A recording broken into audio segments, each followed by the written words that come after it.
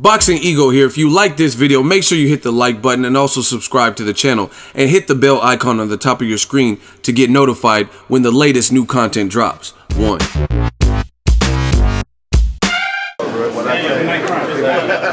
changed in the second half of the fight? Yeah. It started off tactical, then you heated up. What changed in the second half? Like after the knockdown, it really came on. Because I seen his best, and I knew that I had more to give, but I knew that his best wasn't, the worst thing that I had expected.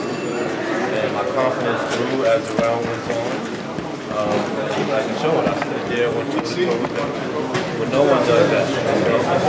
In retrospect, should you have done that a little more in the first half of the fight? I have to go back to the tape and see it, but at the end of the day, it is what it is. Did Triple G had an effective jab on you? Was his jab as good as everybody says? No, I mean he didn't. It was a good jab. Don't get me wrong. I'm not a guy who gets landed with a lot of jabs because of my range and stuff like that. But he was able to land a couple more jabs, more than I'm normally hit with. It seemed like in a certain round he got you with. I think it was the 9th round. He got you with a good jab that stunned you a little bit. You backed up. No, I put my head back. Yeah. It put my head back, but none of his jabs hurt me. But they were effective.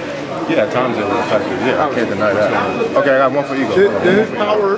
What's up, brother? You didn't even ask me a question. They didn't give me the mic. So talk to me. Congratulations on a superb performance. Now, how motivated were you based on just the criticism you received? The Dmitry Pirog fight, the Pirog fight. That's what a lot of people brought up. Yeah. So I seen you in the ring. You were like, come on, when he was landing. So you were almost fighting possessed. So yeah. just explain how motivated you were based on I was extremely motivated, and I knew and I taught myself and I trained my mind and my body to not give in. And like I said before, the way everybody made his power out to be wasn't it? I mean, he's a strong guy. He's a heavy-handed guy, but he's not the most powerful guy that I've ever fought or been inside the ring with. So my idea was just to go in there and mentally confuse him, out-jab him, out-box him, and at times push him back to get that respect.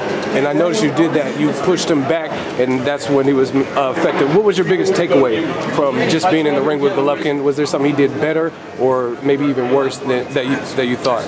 I know I'll have to go back to the tapes to see that, but I mean, I think the best thing that he has done in the fight wasn't the pressure, wasn't really the power, but it was maybe the jab. But at the end of the day, like, I'm happy with my performance. I really felt like I won the fight, and at the end of the day, if we can do it again, I'm happy with that.